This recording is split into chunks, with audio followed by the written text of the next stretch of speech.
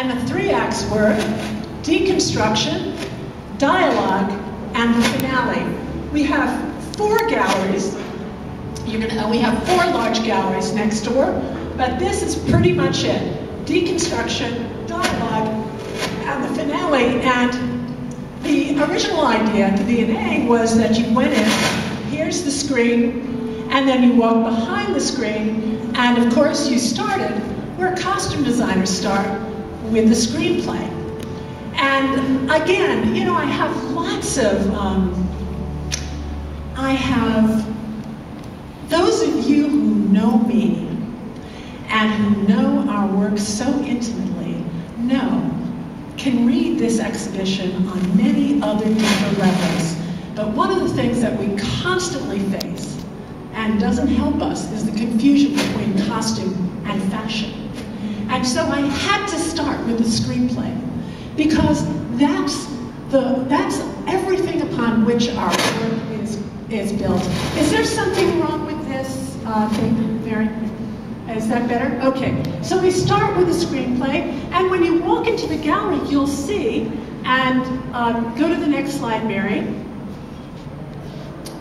Oh, this is, yeah. And this opening, what you see right outside, is only in LA. We created this opening, it's like an aperture, and then we projected on it, and next slide, right? Because I wanted to have a feel like you were going into a movie theater, but we designed this just for LA. And the next slide, yeah, next slide. And that's this exhibition where you're actually walking down a dark hall into the theater and then into the exhibition. Next slide.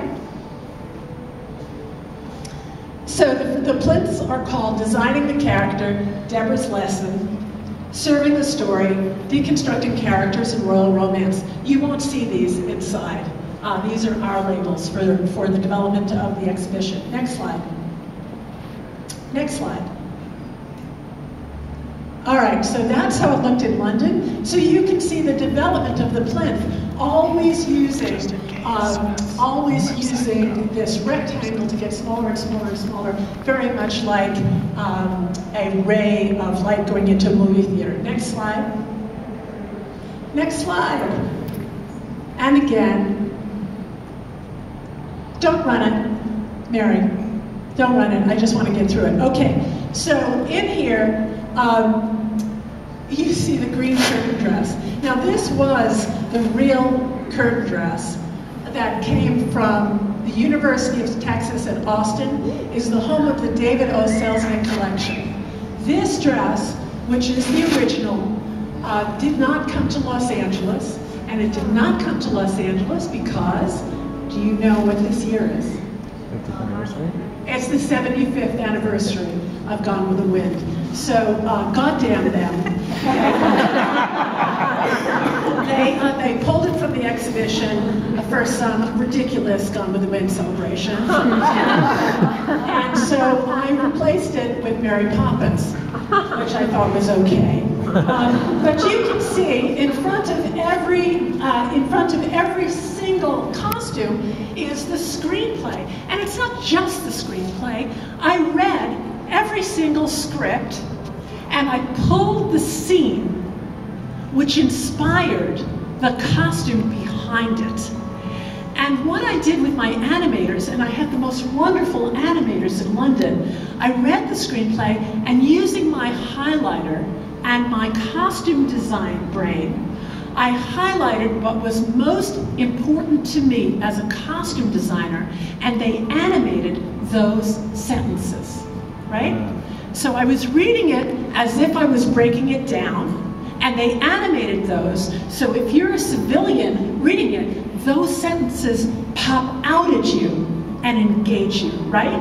And then you see the costume behind it, and then you see the actor in the costume, full size on a screen behind it. That, to me, was getting the general public in 3 steps from script to screen as elegantly as possible. Screenplay, costume, actor in the costume, and a story, right? That's the first plinth. Mary, next one. That's the way I did it. Next one. That's Chaplin's costume, by the way, is the oldest costume in the exhibition. It's from the Tramp, 1914. Wow. It's loaned by the Chaplin family in Switzerland. You may never see it again, right? And it goes back to Switzerland on March 2nd. Next slide. So this is Deborah's lesson. And next slide. This is the most important part of it. I'll just show you a little bit. It's about costume and identity.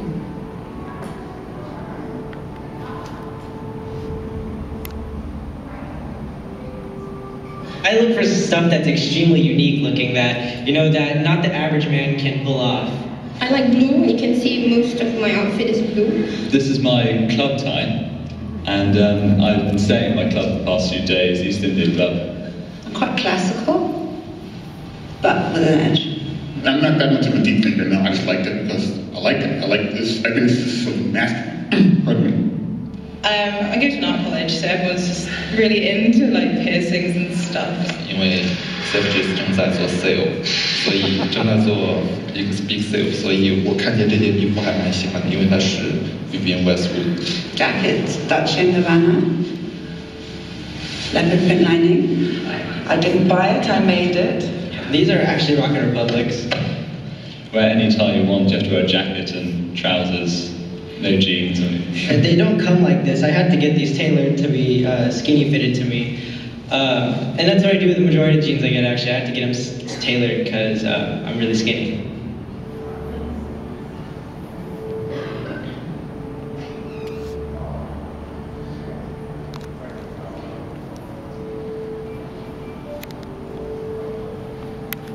Thank you. Thank you, Mary. Next slide. So, if anyone here thinks that this show is about the clothes, I would say you are wrong.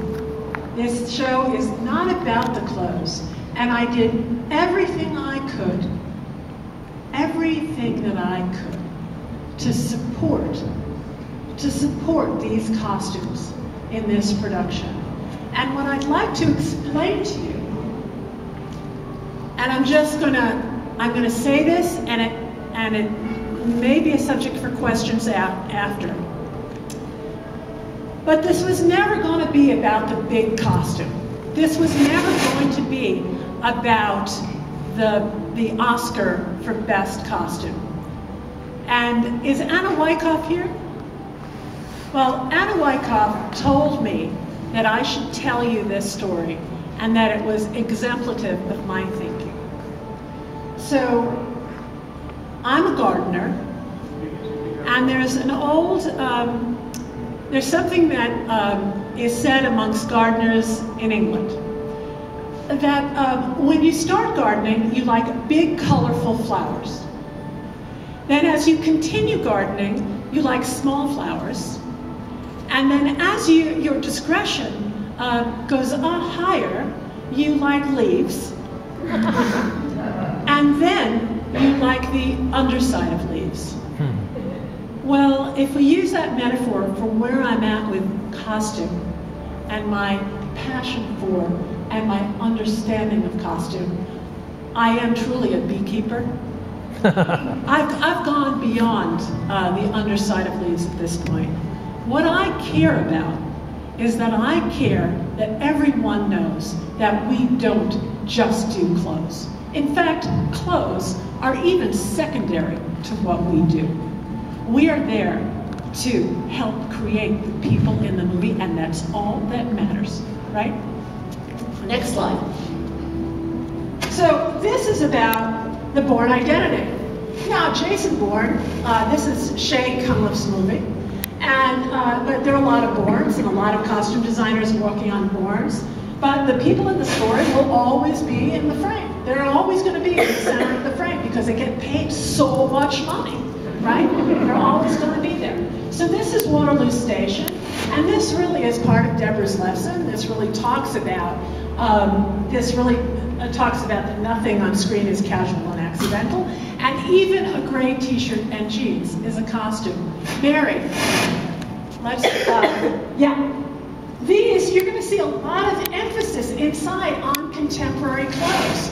Because really, for me, that's the underside of leaves. That's where costume design lives. And I love, you know that I love trim more than anyone else. Does anyone doubt that I love trim? I love trim. And I say it, but I am really all about tits and feathers. Okay? I am retiring to Vegas. I promise you. No, I love trim. Look, Swarovski is a big contributor, right? So I love trim. I love that stuff. That's not what the show is about. Next slide. All right, so this is Jeff Kurland's work for Ocean's 11. He happened to design and manufacture all of these. Again, the general public doesn't know this. They are convinced this all comes from Men's Wearhouse. Next slide. All right, so I used animation. I wanted this exhibition to be alive. And so I want you, I'm going to cut this off because I am really out of town because I had to tell you about Planned Parenthood. But I used animation to educate and entertain and unpack exactly what we did in the most efficient way possible, and it was also very amusing. Next slide. Indiana Jones, I designed this. I had a lot to say. It's all inside. Next slide. So boring, you know. All right, so this is what everybody thinks when they think of Hollywood costume. It's not that I don't admire it, but it just doesn't interest me. Next slide. All right, so everything about this exhibition, well, because you all have your bachelor's degrees in costume design. You are masters, you are masters of costume design. You're already with me. You're 10 steps ahead of me. All right, so everything in the exhibition is informed by motion picture making, including the font and the look of the labels. Next slide. Next slide. All right, North Court, my favorite part. Next slide. You walk in London, we didn't have a separate dining room. Here, we have a separate dining room. Who are the people who haven't seen the exhibition? Hands up. Really high? This will blow your mind. Next slide. Next slide. Next slide. All right. So, 5 directors, no waiting. Next slide. Here, this is the Birds. This is really her green suit. It comes from, this is a Tippi Hedren suit designed by Edith Head. It comes from a big collection in Dublin. From Newburgh, yes, Newburgh Silver has a big collection of Hollywood costumes. And this costume is the original costume. And I went to interview, and I conducted all of the interviews in the dining room myself. I interviewed all the directors, I interviewed all the costume designers, and those interviews took place over a year in London, LA, and New York. Next slide. So here is Tippi talking about the Birds. I realized how important a wardrobe is to a film, to a character. Because it isn't only, is she rich, is she poor, is she, whatever. Is she a slut? Is she a, high society woman? It goes so much further than that. We have the magic of asking the public to believe the same actor or actress is a different person every time you see them in a film. So to me, that is pure magic. It's not entirely costume. It is costume, hair, makeup, all the visual aspects of what we do, of transforming people. Edith Head designed an entire wardrobe. Mary. So I'm not going to, you can go inside and listen to her inside. I started working at Universal Studios in 1978. I'm so sorry I didn't get to know Edith, Miss Head. I'm so sorry I didn't reach out to her then. But as my last 10 years of scholarship, we really have a huge debt to pay Edith Head. In her writing and in her interviews, she always put costume design first and costume designers first. and really created. She was a costume designer, and people knew about the field because they had heard her name. Next slide. Next slide. It's worth it to hear. Next slide. It's worth it to hear. It's worth standing in front of Marty Scorsese to hear him say, costume is character. Okay? So the next very large gallery is Changing Context. This might be very interesting for you. Certainly you'll never get to it tonight. What you have is a big circular plinth in which I start to try to talk about what it was for costume designers to work in silence to sound, black and white, color, censorship, remakes, then the different genres. So it's worth going around. I wanted to show you this 90 seconds on Avatar and 90 seconds on motion capture. I'm not going to do it. I'm already over time. So Mary, keep going.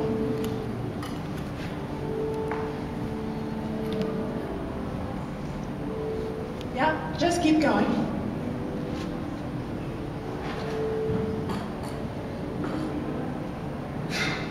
All right, this part is important. So in about 2007, I had dinner with Jim Atchison here in LA.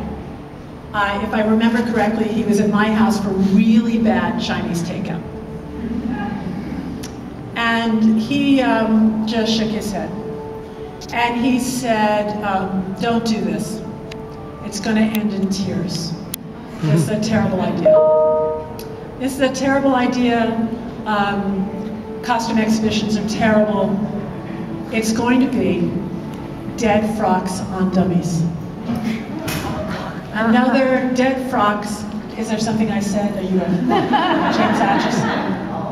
I know, it's okay. So, yeah, a producer, I don't know. So, dead frocks on dummies. Do not do this. It's going to be another boring costume exhibition. And Jim really, I just love him so dearly, and I admire him, and he's like a maestro. And I thought, I don't want to let him down. I don't want to let you down. I don't want to let the dead friends down and the dead designers down. I don't want to let the costumes down. What am I going to do? Because a costume, not on an actor, it could be really boring. And especially the ones, and especially the way I want to talk about costume design. You know, if I just wanted to have all those Queen Elizabeths all the time, it wouldn't be so bad, because then at least there would be crystal, right? But I didn't want those clothes. I wanted the other clothes. I wanted to talk about the story. So, how do you put the actors back in the clothes? And over the 5 years I was at the V&A, we tried all kinds of things. So we had the mannequins. So we tried putting masks on the mannequins, so everybody was holding a Kristen Dunst mask. You know, not everybody, but Kristen Dunst was holding a mask that looked like Kristen Dunst. Then we tried face projection. And if you saw the Gautier show, they did it very well, but they were models, not actors. And they didn't need to be personalities, right? So we tried face projections. That was weird. And then we tried having an illustrator do like a very pretty cartoon of the face of the actor. And eventually I just said, no, let's do this. Let's just pull a moment from the movie. We're going to rotoscope a moment, the moment in which the actor is wearing the costume. So I provide the context. We're going to provide a moment, and we're going to cut it out and put it on the actor. And that's what you're going to see inside. Next, I'm sorry I'm going so long. I just been so busy sharing. So that's kind of how Meryl looks. Next. All right, so here's Meryl Streep, and you just get to hear her say one thing, which is right up front. Next. Listen to Meryl just for a minute. Everything is character, everything is story. I mean, or should be. I'm a real pain in the ass for every costume designer to work with because took my degree in costume design. I mean, my thesis in college was, I wasn't majoring in acting, it was costume design, so that's kind of a problem. Okay, next. Show of hands, how many of you knew that her senior thesis in Vassar was costume design? Okay, it's very funny though. I was completely shocked. I interviewed her, I have never met her, I met her through Ann Roth. I interviewed her, she was like letter perfect, and I said, no, I know you're great, but this is too much. She said, I was a costume design major, right? So she used it. Next, so third gallery, let's see it. Mary, next, yeah. Next. All right, there we go. So the third gallery, and I want to leave time for questions. The third gallery is supposed to be, when you walk in, like the best party you ever went to. And you will see that most everybody has a martini glass in their hands. And I did very funny pairing. You're gonna see it. I did very funny dating. Somebody complained there was too much Leonardo DiCaprio, but I needed dates. You know, he had to date a lot of girls. So I needed dates. I wanted the proximity. It's different than a normal costume exhibition because I got everybody close. All the mannequins are close, right? They're holding a drink, or some of them are smoking, right? So they're smoking or holding a drink. They're close, they're facing each other, and there's some kind of relationship happening, even though they have nothing to do with each other, really, except the themes are the same. When you walk in, it's vamps and vixens. Doesn't say that anywhere, I'm just telling you. Vamps and vixens walking in. So you'll see Marlene Dietrich lighting Sharon Stone's cigarette.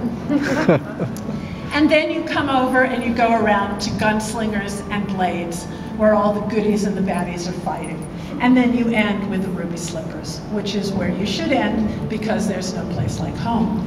So in the end, to sum up, only 10 minutes overdue, is that I want to leave you with this thought. I wanted to make Jim happy. I did not want it to be Dead Frocks on Dummies. I've been going to exhibitions, fashion exhibitions, and costume exhibitions since I was a little girl. I love clothes, and I know when I go to the Met and I see Charles James, or if I see Dior, I know that I can put my hands behind my back and get really, really, really close, and I can smell the women's perfume coming off the clothes. And I know how beautiful those clothes can be. And I learn about clothes and construction from those exhibitions, and I'm very grateful for that. That's not what this exhibition was about, because truly Jim is right. Our clothes were never meant to be seen in person.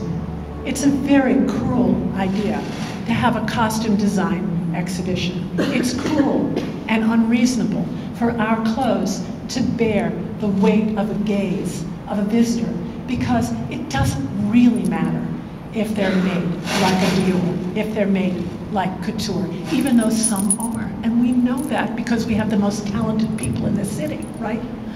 But it doesn't matter, because the ugly clothes have the same weight in our estimation as the beautiful clothes. It just matters that they're right. So, what you hear when you walk in, this music, is a score that I commissioned to be written for the exhibition. You're hearing 60 minutes of new music written for this production. I am the director of this production. I recast all of your costumes for a new production called Hollywood Costume Design, in which I created a new story and a new script, and I gave them a new reason and a new role, right? And new partners and new boyfriends and new girlfriends and new friends to be with. They're all recast in a dramatic event. So it's quite different than a regular show because the costume isn't standing there, hi, I'm a costume, I'm probably headless, and I'm lit like I'm in a museum, and just take what you can from me. No. This show is supposed to be an emotional journey, just like movies and television and theater are an emotional journey. So it took a long time for me to think about. I hope that I haven't spoken too long and I'm ready to answer some questions.